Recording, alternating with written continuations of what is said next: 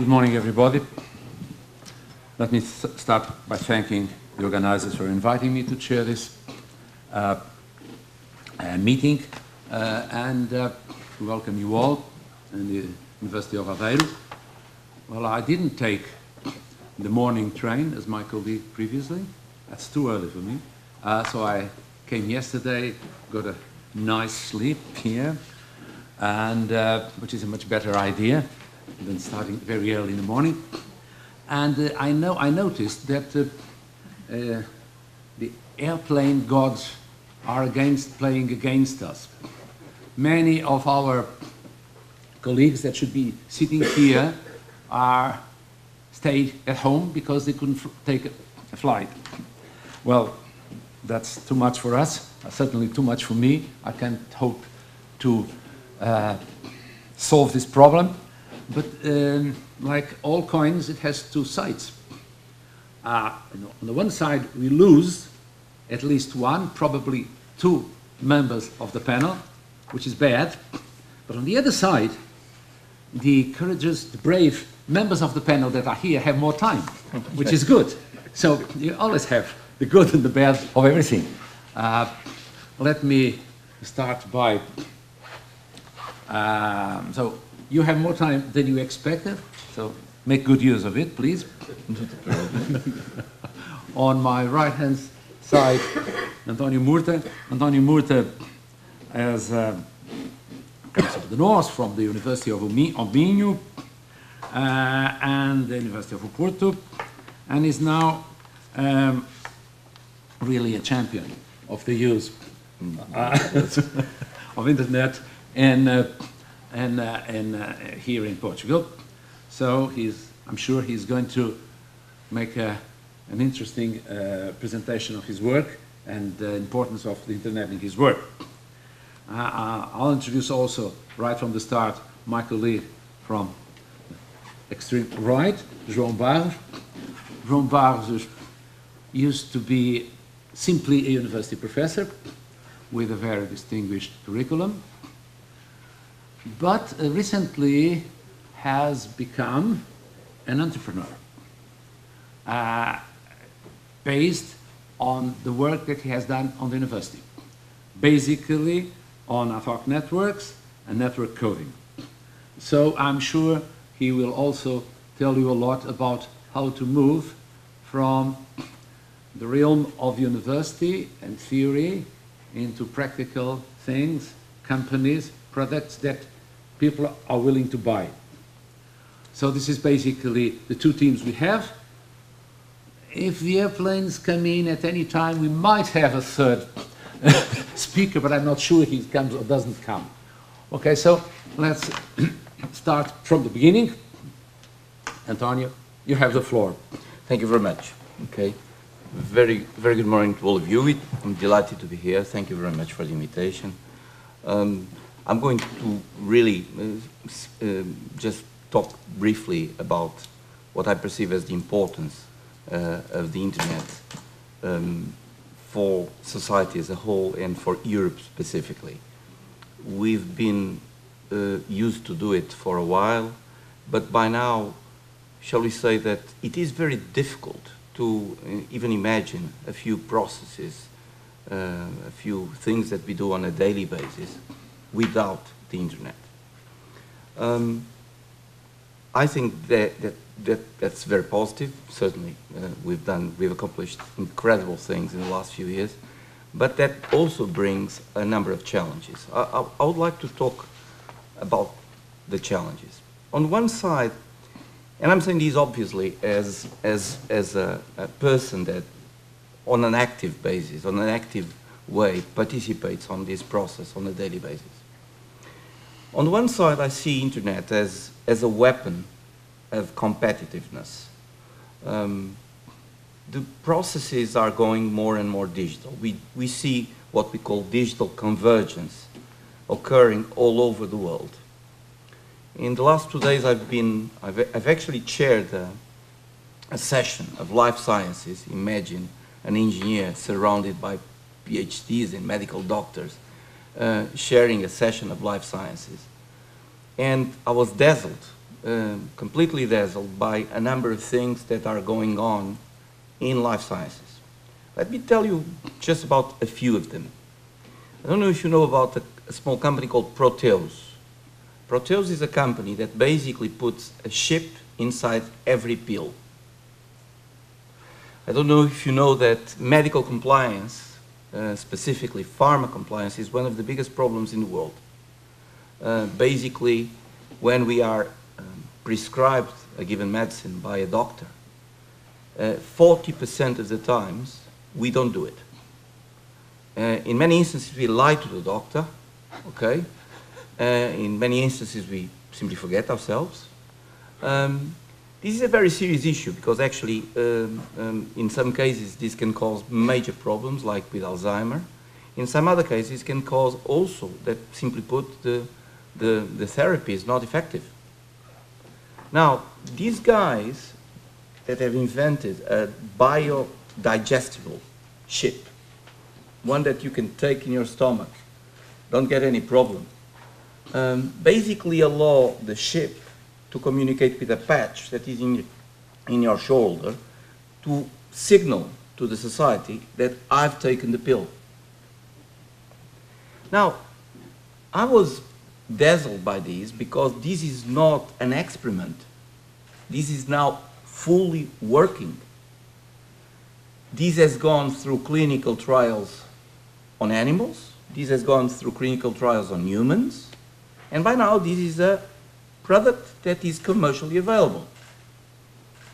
Why am I talking to you about this? I would like just you to think a little bit about what this means. I don't know if you know about, for example, diabetes. Diabetes in my country represents 1% of GDP. We have 10% of diabetic people, but just by themselves, they consume or they need money to be allocated on the proportion of 1% of GDP, 1.6 billion euros every year. Moreover, one knows, unfortunately my father died out of complications of diabetes. I don't know if you know that, but diabetes is a very lethal disease. It's silent, it does not for many, many years gives you any warning, and at some point in time when you discover the consequences, you can be either getting gangrene, which is not very popular, or you can get glaucoma and go blind, or you can simply have a stroke and die of a stroke. My father died out of the second stroke. He was not disciplined. You also should know that in diabetes, a patient that is disciplined actually can carry a normal life, almost normal life. A patient that is undisciplined not only costs to society 5 times more than the disciplined one, but actually he has huge danger for himself. Now, so what I want you to understand is that basically the fact that you have now chips inside pills that can mean that you can track that the therapy is really being implemented or not, it means that literally we can distinguish the disciplined diabetic people from the undisciplined ones. Now that's a major thing, because if we could do this for the 10% of diabetic people in Portugal, our bill of 1.6 billion would be reduced in a couple of years to less than 1 billion. We would save immediately 600 million per year. Now that's not a minor thing. For a tiny country like us, this is actually significant numbers. So what am I telling you? I'm telling you that actually we are still scratching the surface of what we call internet. The Internet of Things has just started. Inditex is the largest fashion company in the world. They're just 200 kilometers away in the north of Galicia. In the last few years, they started tagging all their garments, all of them. This suit is actually not from them, but it could be. And if it would be a suit from that Massimo Dutti, it would have a tag from them. Now, this is interesting because, again, what can you do with tags in garments? You can do things that are a bit weird. For example, this is something that men will do, ladies probably not, okay? Imagine that you get your luggage lost, and simply put, you're in England, and as we all know, they have different numbers. They never use whatever we use in continental Europe. And so the numbers are not the same. So I don't know my number of shirt in the UK. If I would have my phone, and my phone would know my measurements, I could ask the shirt, do you suit me? It could check compatibility between the shirt and me and my body. Now, if I can do this with a shirt, I can also do it with a normal food package to understand if the food package has gluten or not. If I'm allergic to gluten, it's kind of important to know if that product has gluten or not. So I'm just saying to you, gentlemen, that although we've done a lot, I think that we just started. There's a conference in California that I love. I've never been to the conference, but I tracked the conference for a huge number of years. I'm now almost old. The conference is called All Things Digital. And I think that if you want to have a glimpse of what we shall be doing in the next few years, I think that you should take a look at the last few, shall we say, proceedings of that conference, because you'll see some wacky things. Coming back to the pills, I don't know about many things, but I do know that my mother is a nurse. I'm not a doctor because I don't have the guts to be a doctor, because I would love to be a doctor, okay? A medical doctor. I admire them. It's a very noble profession. But you need to have courage. It's the second suicide rate in professional, in terms of professions, it's the second suicide rate in the world. You need to be courageous and disciplined if you are a doctor. If you don't have that kind of characteristic, you can't be, simply put, because you face tough stuff on a daily basis, every day, okay? It's not popular, okay? Now, one of the things that happens in hospitals is that, unfortunately, human beings, like nurses and doctors, swap pills. And as a consequence of that, many people die every year. I don't know about the numbers of Portugal, but I can tell you that in the United States, these numbers are on the order of magnitude of hundreds of thousands.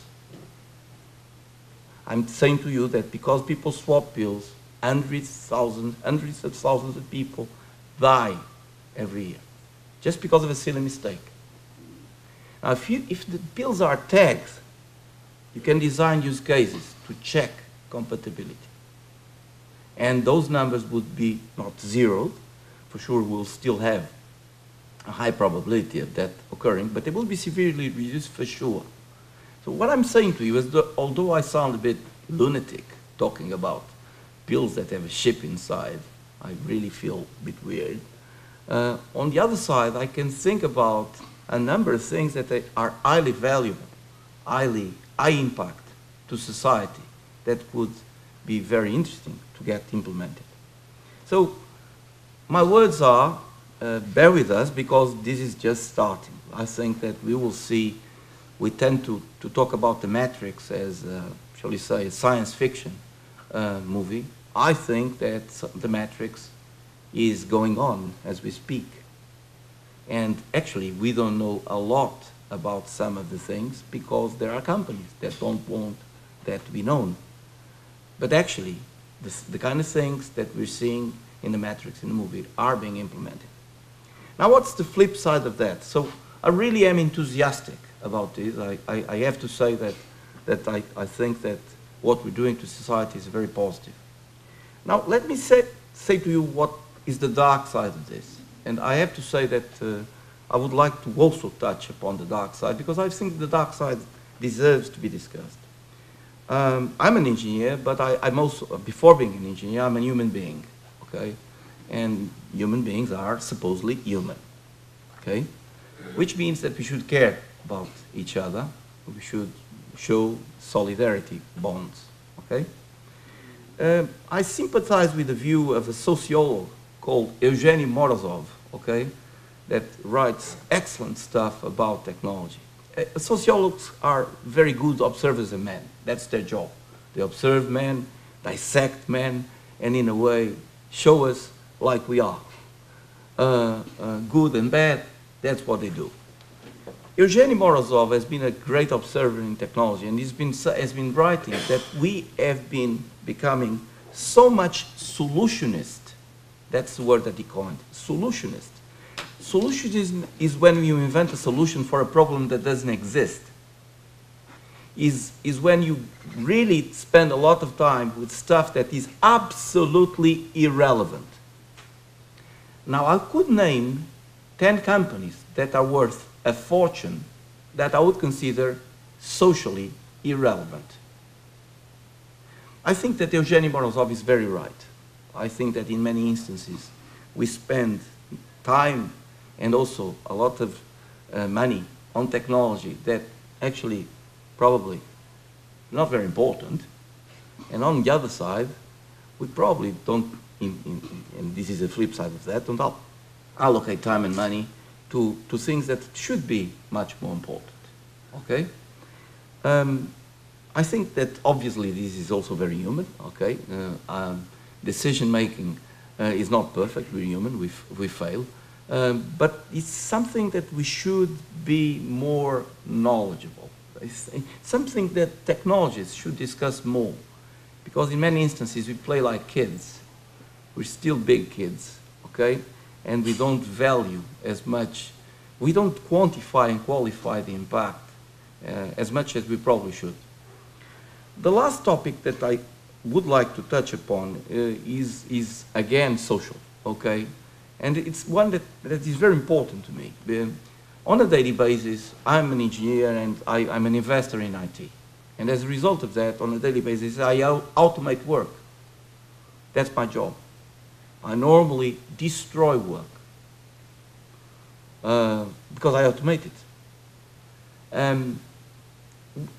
This is good because it augments the productivity. That's why we consider the internet a major weapon of competitiveness, of productivity generation.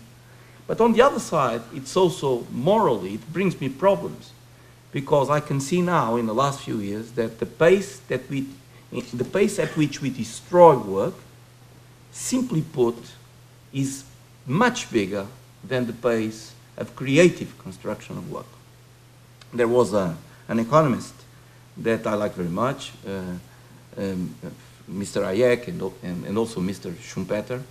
And basically Schumpeter coined this expression, creative destruction. Very important, because basically it means that whenever we destroy work, somehow the economy gets better because we creatively construct also other layers of work that replace the previous ones with higher added value. And so society as a whole, okay, improves, okay?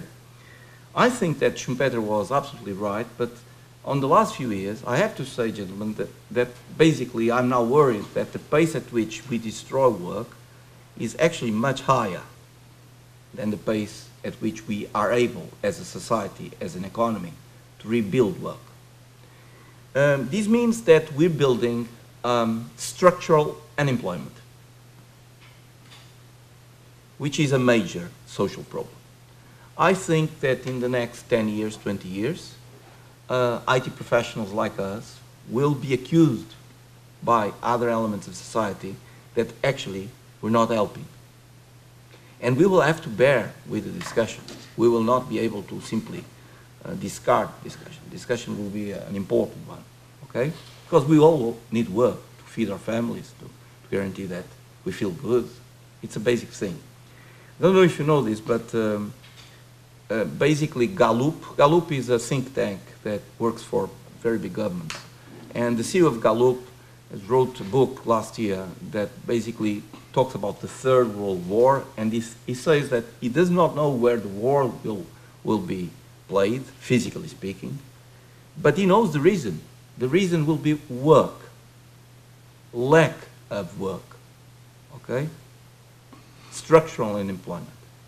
The numbers are striking. He basically says that there are 1.9 billion jobs missing in the world. Most of those jobs are in underdeveloped countries. But by now, we also have huge numbers in developed countries. Okay?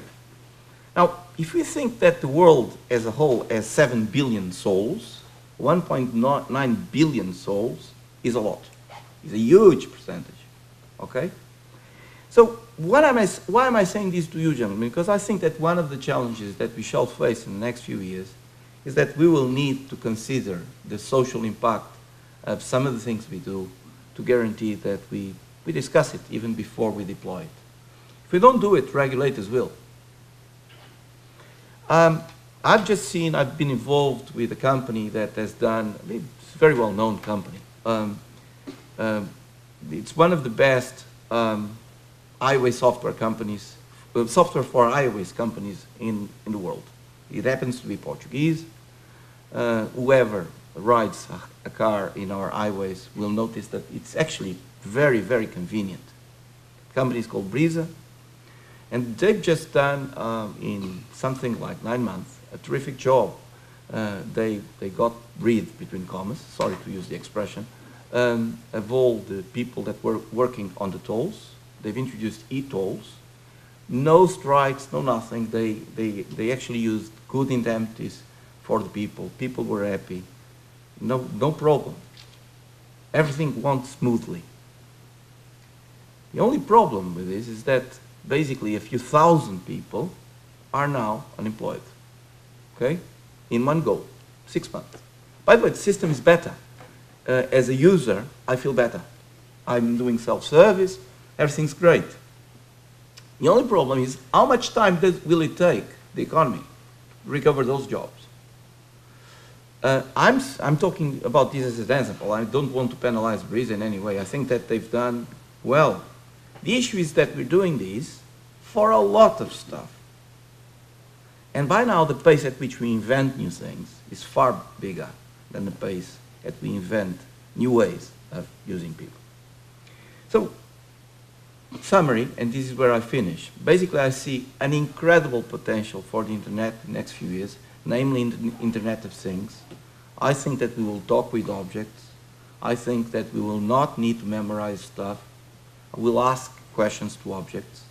We'll teach objects to talk with the right people. We'll teach them like children.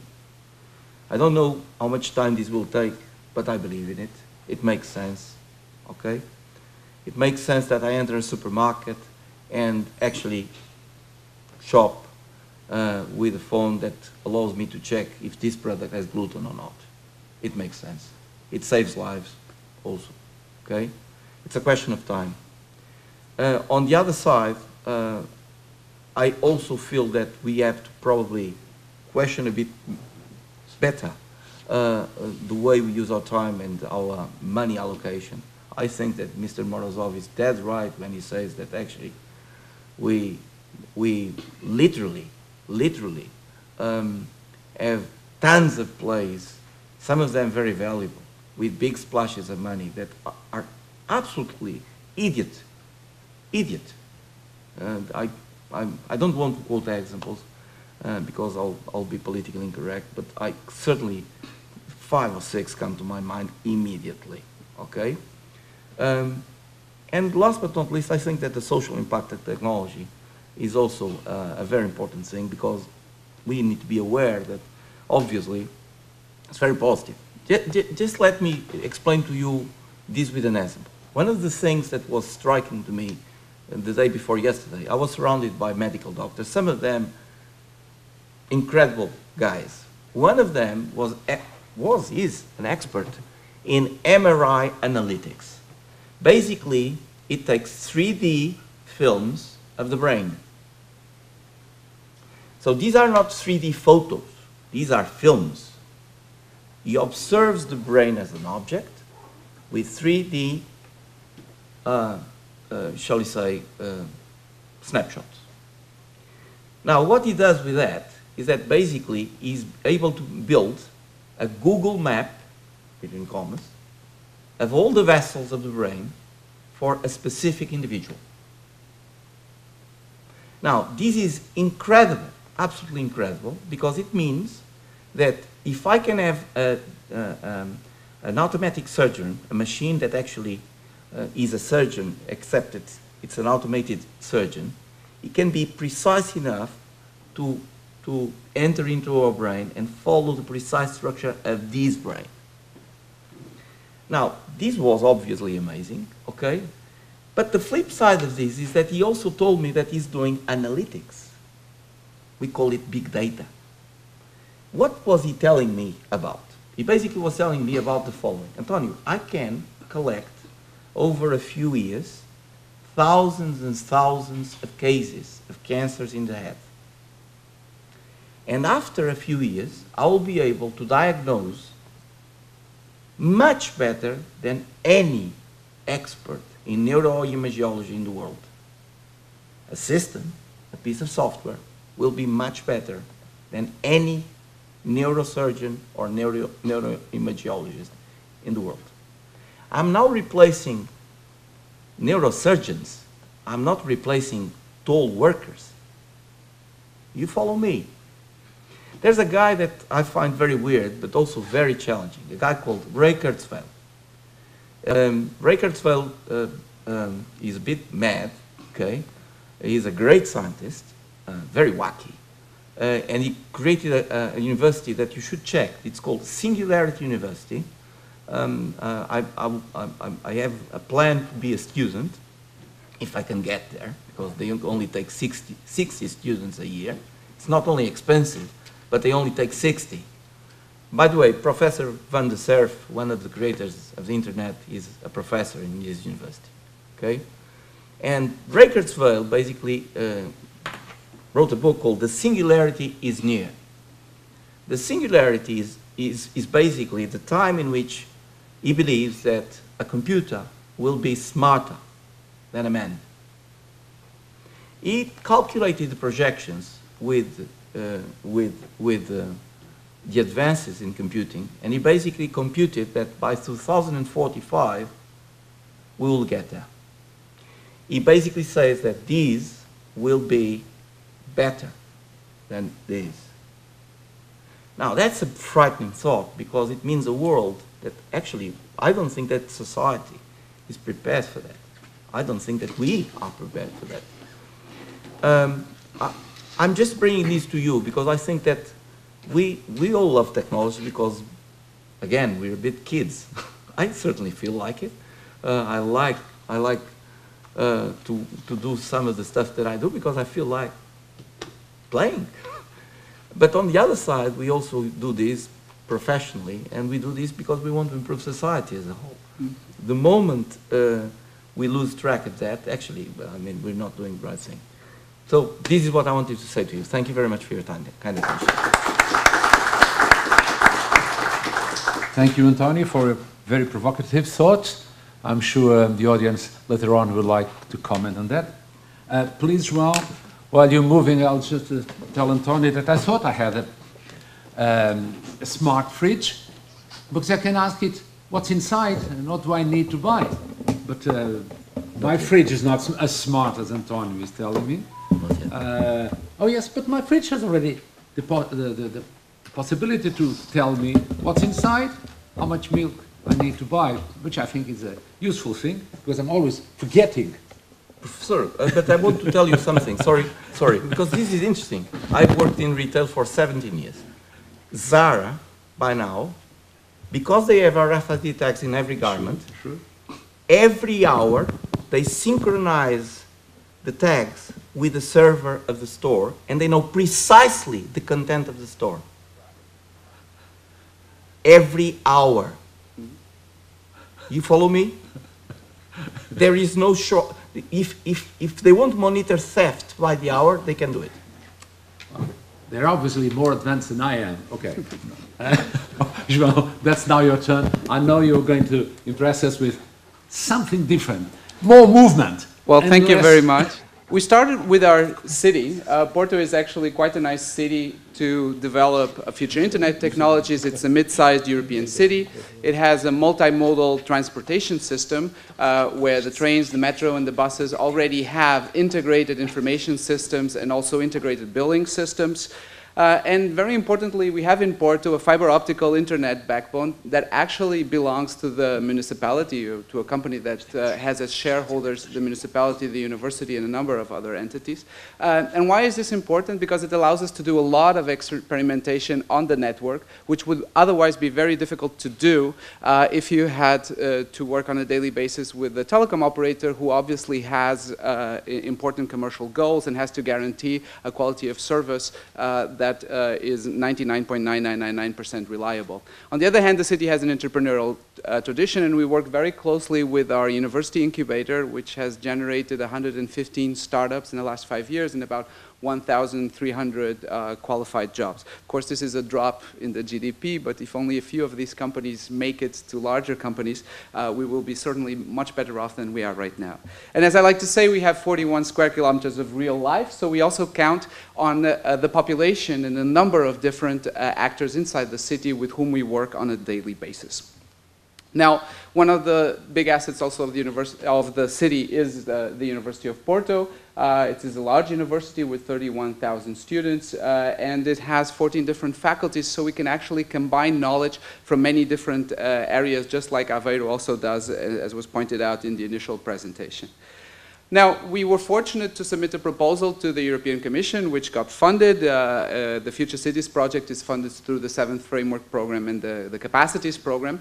And it targets the development and expansion of our Center of Competence for Future Cities, which is at its core a very interdisciplinary center. So people stay in their departments and research institutes, so we don't want to build yet another institution, but rather we have a very lightweight, collaborative platform where you have people from computation, communication, infrastructure coming together, but not just engineers and computer scientists, also people from the arts and design, also people from social sciences and public policy, always centered at people and the end users. So from the start, we work with the population to understand what are their needs and make sure that what we are doing actually adds value to their quality of life. And so step one is to form interdisciplinary teams, people of different ages, a lot stronger female participation than we have this morning, and from very, very different angles that look at things. We are now also bringing in, and have for a while now, also scientists from other areas. From the University of Aveiro, for example, we have Susana Sargento, who is bringing very important know-how and technology in vehicular networking. And we want to expand this collaboration to many different areas. Now, the second goal, so we bring people together, the second goal is to build world-class testbeds with one key characteristic, is that they work at urban scale. So we had in different departments smaller testbeds with a few sensors, a few smartphones, but we wanted to do this large so that we can actually do experiments in the whole city. Then, as I mentioned, work closely with the end users. We have the policemen, we have the firemen, we have bus drivers, taxi drivers, and families that are working with us and testing what we do, and also right from the start. And finally, we get a lot of data, which we are putting in the cloud, and we're still working out how best to share this data so that different people can actually extract different kinds of knowledge from all the data that we are gathering. And from the beginning, we also worked with a lot of companies. We were fortunate, actually, that right from the start, we had companies in all sizes, so not just the large companies that are bringing in software expertise and some funding, but also all these smaller companies that were excited with the project, and this added a lot to the strength of our proposal. On the institutional side, we work with the municipality, but also with the regional coordination office, with SEI and TISA, and IT has provided, so Instituto da Comunicação also provided a strong core of expertise to this project. And lastly, the sixth and final principle is that we want to bring the outcomes and the results to the world, not just in the form of publications and papers, but also in terms of products and services that people can actually use. And I'll talk a bit about knowledge transfer as we go along. Now, how do you manage to build the different coalitions that you need to make this work. And you have to have a value proposition to each one of the key actors. And basically, a lot of my work has been in the past 2 years to actually sell the whole concept to all these different constituencies and try to find what it is that will make them work together. And so for researchers, obviously, it's a research question. So they need to have something that is intellectually challenging on the one hand, and also will get them to the best journals and best conferences, and will ultimately have impact. For companies, obviously, it's a business case. They have to figure out how they are either going to make money or save money by whatever you are doing. Then the third thing regarding the users is you have to make sure that they feel a real benefit. And one of the things that's very important is that you have to make sure that the end users are not feeling like guinea pigs where they're just running experiments, but rather that they have a say in everything that goes on within the activities of the project that deal directly with them. And finally, very important, and sometimes we underestimate this at university, is the issue of political will. If I want to install sensors in the city, I'm going to have the municipality engage their middle management and their people and do a lot of paperwork that will be much accelerated if we have political will on our side. This means we have to give also politicians something that they can tell their constituencies and their voters and their party, and figuring this out is not always easy, but it's very important. So let me give you practical examples. One of them involves firemen. My computer is taking a bit of time to start the video, but I'll just tell you what's about. We have been working with 2 corporations of firemen that were actually a product here from a spin-off of the University of Aveiro. Biodevices produced this vital jacket that gives your electrocardiogram in a non-intrusive way. So we integrated that with smartphones that work in a wireless mesh. So my PowerPoint just gave up, but I'll just start it again. And basically, the network gathers the data, the vital signs of the firemen, and so whoever is controlling the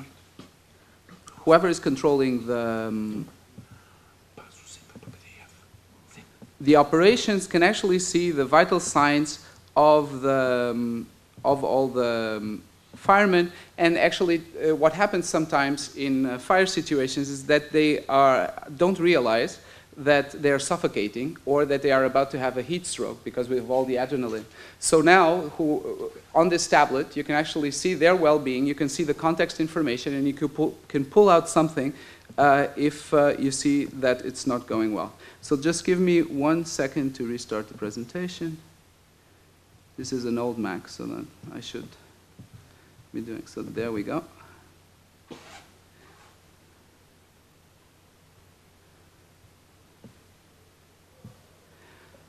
Also, to prevent and help firemen, we also deployed sensors, first in the university building, now around the city, that solve another problem. Right now, for example, in this building, you have arrows pointing out to the fastest way. But the problem is that the arrows, when they were placed, you really didn't know where the fire was. So it can very well be that that arrow is sending you in harm's way when it was supposed to send you to the quickest way out of the building. But sometimes the quickest way out of the building is not the safest one. Now, these sensors are able to grasp what is going on in the room and in the building and direct you to the safest way out. Okay, another place where we have been developing technologies that increase efficiency and safety is the harbor of Porto.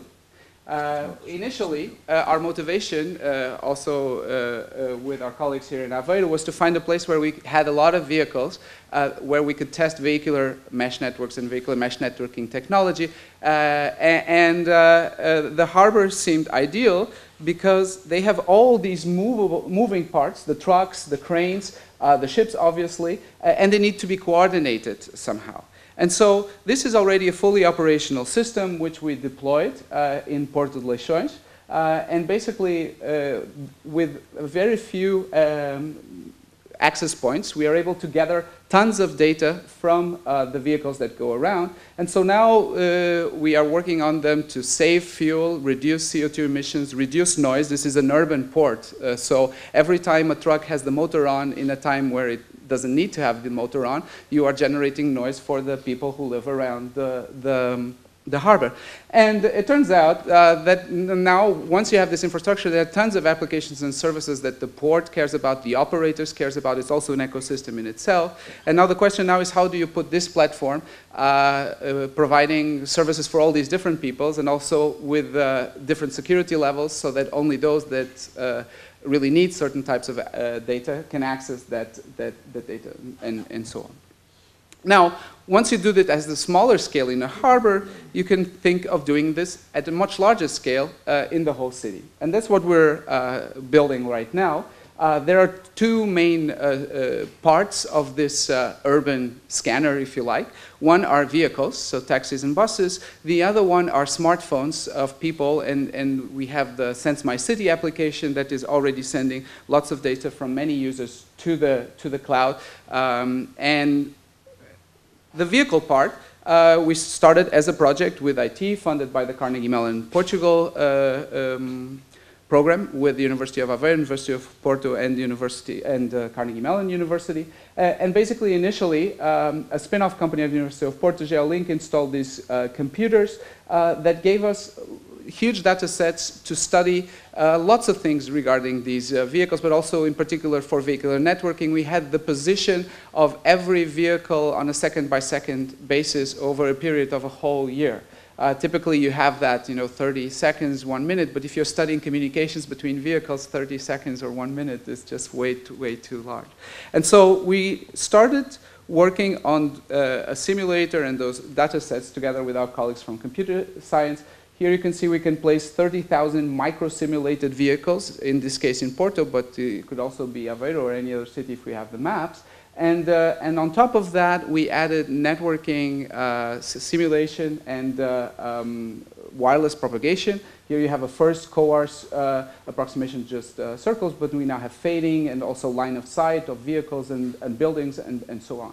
But simulation only brings you up to a certain point. It allows you to say, okay, this is more or less how the network will work if we have 5% of vehicles, or 10, or 20, or 30, or 80% of the vehicles connected. And it also gives you an idea of where to place access points and roadside units. But in the end, you really have to go and do real-life experimentation. We actually spun off a company which is a spin-off of both universities, Aveiro and Porto, and the concept is really that these vehicles form a mesh network that covers the city. The 802.11p standard has a range that is 10 times the normal Wi-Fi and very fast switching times, milliseconds. So vehicles are actually ideal to work as mobile Wi-Fi hotspots because they have batteries and they have this increased range. And so we're proving this concept together with this company and with the university partners. What this means, for example, here you see the position on a second-by-second basis of the taxis, and this is the area that we expect to be able to cover with Wi-Fi once all the taxis are deployed. So we're about 120 now and growing every week. It's just coming out of the factory kind of just in time and deploying on the vehicles. Now, this involves a lot of people, and it's very, very hard to coordinate all of these things because you have the technical part, and you obviously have the logistical part, and all of this is quite hard. Why do the taxi drivers want this? Well, with the system, with the digital system they have for dispatching, they were able to reduce by 10 times the time it takes from the moment you call until the time that the taxi stands in front of you. You can now do it with a simple app, Taxi Link, and you can even see where the taxi is and where he's coming. But for them, they came up with killer apps that we have never thought of. For example, for them, one of their favorite services is that they can now see in real time in every taxi stand how many cars are there, and even better, our machine learning colleagues now compute a prediction of how long in each taxi stand they are going to wait for a customer, and so now they don't need to drive around, they just go to that one. Of course, some of them still think they know better than the computer, but in any case, this is something that they really like, and they spend a lot of time waiting, so they want to have digital content, and they are already making money putting advertising costs for tourists in the taxis. So the more bandwidth they have, the higher the content they can provide and the better the experience for the tourists. So how do we get from the mesh network to the internet, where, as a matter of fact, many of our cities now have thousands of Wi-Fi hotspots. Porto is no exception. We have 40,000 Zonfone hotspots. Portugal Telecom is now putting PT Wi-Fi on a number of them. And so the integration of these networks is very useful, because all these Wi-Fi networks are actually well under capacity. So one of the things that we study is locally what kind of connections need real-time connection, and we'll probably use either cellular or a roadside unit because the quality of service is better. And what are those that can actually work in a delay-tolerant way, where it can actually just keep the data, and all these vehicles can serve as data mules and then upload the data to the cloud so that it can be used for big data analytics. And so making these smart decisions locally implies that you have to develop all the algorithms, policies, and so on. And the internet is really becoming more and more also a physical internet. And António mentioned the Internet of Things. Well, vehicles are things, and they are going to be part of all this world. Now, once you have the taxis and the public buses, so we just won STCP, also our public bus company, to the project, and so we now have authorization now to deploy also these small boxes that we deploy in the taxis that allow you to connect to all these different networks. And so you can see that you can really cover the whole city, and they are moving, so it's like a scanner. And this is actually the sampling rates that you get in 30 minutes of getting data with taxis and buses. So the light areas are areas where you get many measurements per minute, and then obviously it gets darker. But you can see that in the center of city, you get some really nice sampling just in 30 minutes. Okay? Now this can then go to the cloud and can be used by all sorts of companies to develop all sorts of applications and services that we haven't even thought about. One last example is also interdisciplinary. We've been working with psychologists that measure driver stress. And you know that we have a huge rate of mortal accidents, and anything we can do to increase safety is relevant and important. Now what you see is a trip one of my students did from the School of Engineering down to Albergaria, where he lives. And the colors indicate the level of stress as measured by different sensors in the vehicle and by sensors on his body. So the vital jacket of biodevices with accelerometers and different things. And so you can look at the entire trip, and green means he's relaxed, red means that something happened. So you can then zoom in, and now you can ask the driver, so what happened? Someone was overtaking from the right. You can switch to 3D. And then you see the velocity, the speed, and so he had to brake just before the end of the bridge. And so you can go and take a look. Okay, so here his heart rate was at 109, and he is 81 kilometers per hour. And just before, you see 88, so he was more relaxed, but he was actually speeding at 100 kilometers per hour. Okay, and now you gather all of this data from many, many different volunteers, and then you get areas in the city where everybody always gets more nervous or more anxious. And this means that the city has to think about that juncture or that place and figure out how to organize traffic in a way that is not as stressful. Now, typically a university project would stop here. We have a prototype, we published a nice paper, we have beautiful pictures, that's it. But we decided to take this demo to the public bus company and ask them if we could use this system on their bus drivers. And the management said, well, it's a great idea, but I'm not sure that the unions are going to agree. So I talked with our colleagues from psychology who have been working with this population, and that's the big advantage of having social scientists in the project. One of them, there are many, I've learned to really appreciate them. In fact, our colleague from psychology knocked me out with an argument, which was, here I was showing this demo, fully excited, and then she looks at me and asks, and what was he listening to on the radio while he was driving? Because, of course, I have no idea how to interpret that data, but that's what they do on a daily basis. And because they do that on a daily basis, they know how to talk with unions and with policemen and with firemen and all these different people, and they know the data protection rules, and they know how to ensure anonymity. Only one researcher has the match between the number on the file and the actual identity. All of these different things that we engineers usually don't think about, but that social scientists are very used to complying with, and we really want to comply and make sure that we keep individual privacy rights. So our colleague presented the idea to the drivers and the unions, and there was no issue. They understood that this project was about measuring their stress and finding ways and telling management what is happening and making suggestions on what one could do to prevent that. So we have now large data sets with a population of about 40 bus drivers, and now of course the trajectory goes back and forth because it's a bus. And every now and then you see these little circles, and that's places where our algorithms detected that something must have happened. Now, before, the psychologist would ask a questionnaire before the trip and at the end of the trip, and they wouldn't get a lot of answers because normally the driver would say, well, this was a normal trip, nothing special happened. Now they take a tablet and they show this map, and now they can go and zoom in on these different areas, and with this context information of saying, ah, okay, yes, that was in Rua da Alegria, and it goes, there's a very steep descent there, and I had to brake, and I got a bit nervous. And now the students who are taking these questionnaires write down in the iPad, okay, what stress factor was there. Then they move on to the next one, and then they see, oh, there was a car parked in the bus corridor, and I had to go around. And then you start seeing that happening all the time. So one of the main stress factors for our bus drivers in Porto is that certain car drivers just park their car in some way, and our streets are very narrow, and they have to do all these things.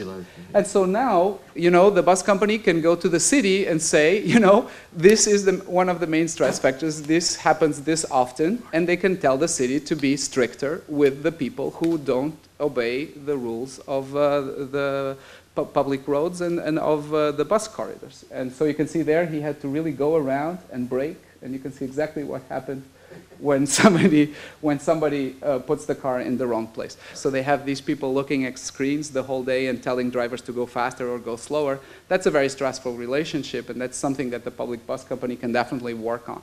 Okay? So this is the example, a very practical, hands-on example, and improves the lives not just of the bus drivers, but also of the passengers, because obviously relaxed drivers drive more safely, and also they also drive in a more pleasant way. That's another thing that we can show with our sensors, is that then you have a smoother ride and everybody is happy. So this is what the project is about, and again, you have to match research interests with business interests, with user interests, and finally with political interests. And when you're able to find the sweet spot of this, then you get results that are both technologically advanced and socially meaningful. Thank you very much.